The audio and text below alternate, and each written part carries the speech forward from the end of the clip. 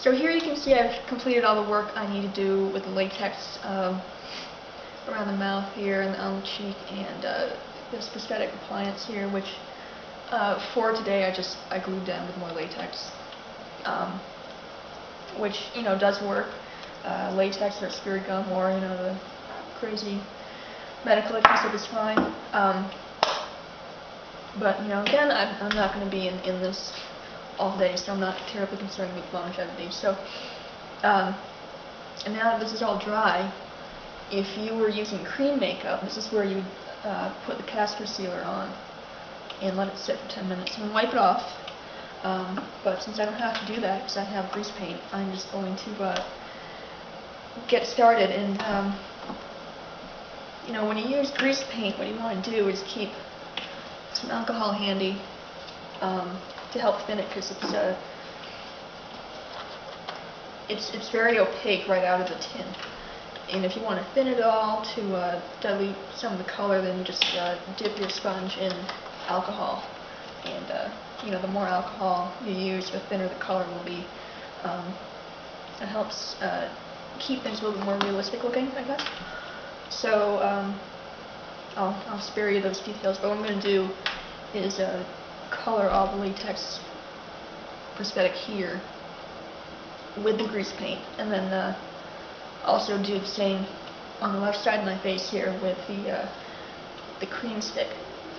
And I'll come back after it's all powdered and whatnot and talk more about adding dimension to the deformity using shadows and highlights and color and all that wonderful crap that we love, and also what to do with the good half of the face too. So I'll spare you the endless grease painting, and I'll catch you in a minute.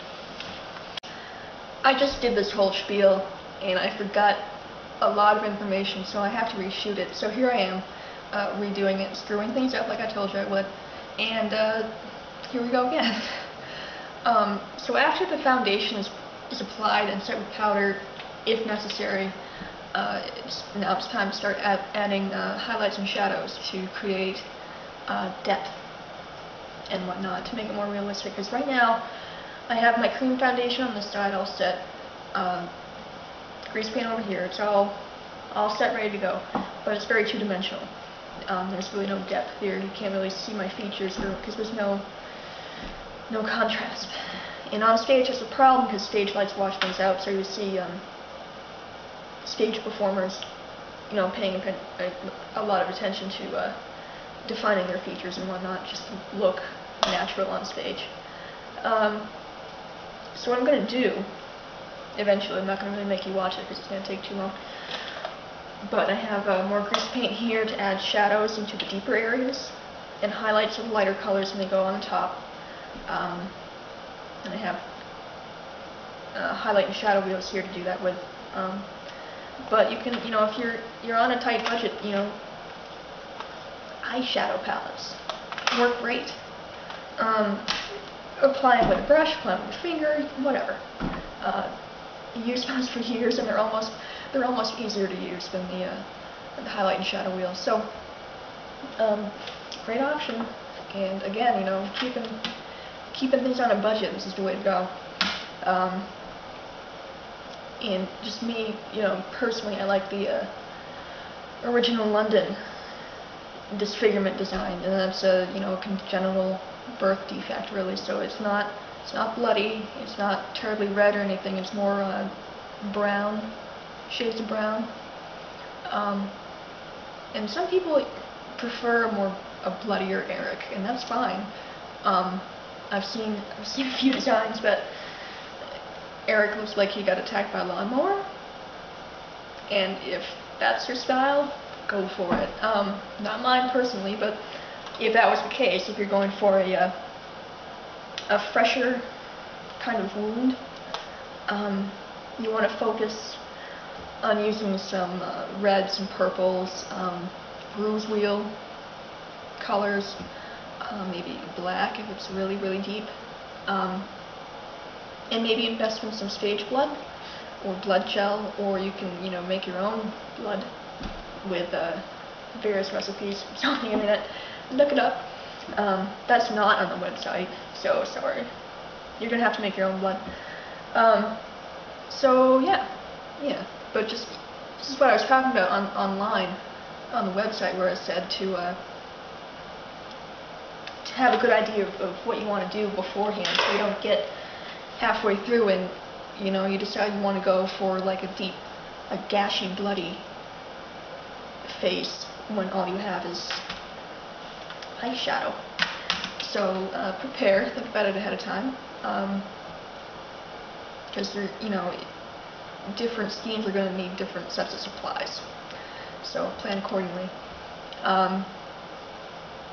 But what I'm going to do now is go ahead and do the grease paint, shadows and highlights on the side, set it with powder, get all that done, and then on the left side, the normal side of the face, what I'm going to do is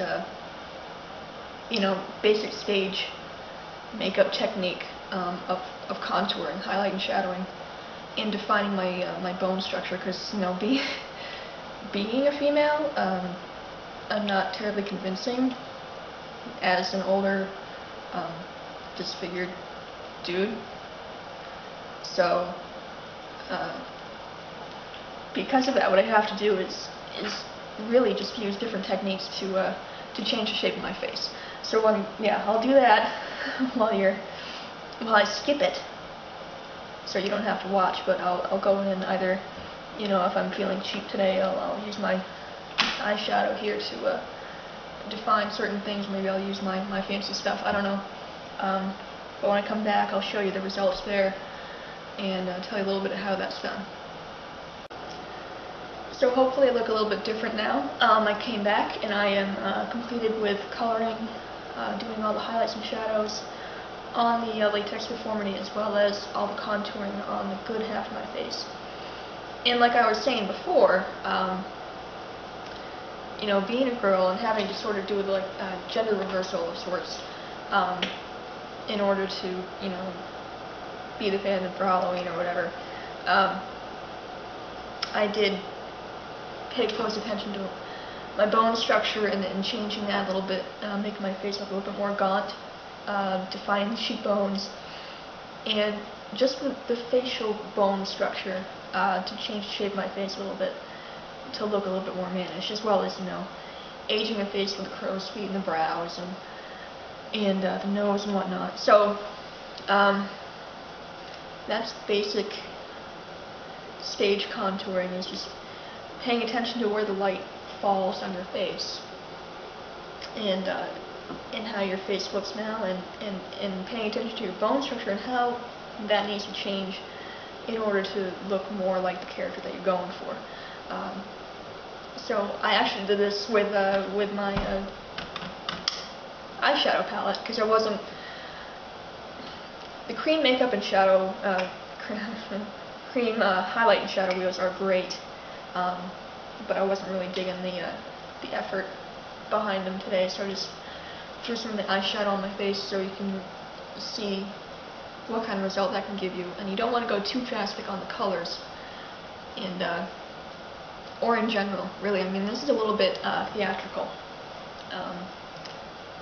for just walking around at a party or anything up close, and but it looks good from a few feet away, hopefully, and I'm perfectly happy with it. I'd rather go a little bit more theatrical and be a little bit closer to the stage show than be too subtle and have it look not as believable, even though this is a little bit in your face highlight, shadow, stage makeup. That's okay with me though, so I don't mind. So hopefully I look like a man. Last thing for me to do is put the wig on and then go change. So I have a couple more things to do, and I will be right back.